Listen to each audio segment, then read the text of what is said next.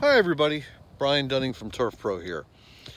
So we got a call from a customer that said he had possible grub damage. So I'm stopping out to take a look, and as you can see behind me, that area of turf actually doesn't look too bad at first. So we're gonna walk down here to where the damage is, and I'm just gonna let you see it behind me at the moment. There you can see all the brown starting. And unfortunately, there is a lot of grub damage going on. So here is grub damage. This is actually caused by animals that have been digging up the turf to get to the grubs. But you can see it pulls up really easy. And the grubs right now are a little slow, but there you can see one. And that's just in a very small area. There's another one, a little bigger one.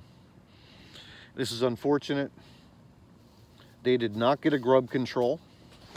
So we will need to do a grub control now to get this under control, as well as do a preventative next year.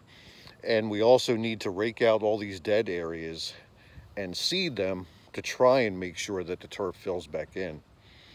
So this is, I would say, pretty devastating. And it's a shame. It is avoidable. This is why we recommend doing the preventative grub control in the summertime. It makes a huge difference, and it's guaranteed. So if there ever is any problems or breakthrough, we would take care of that.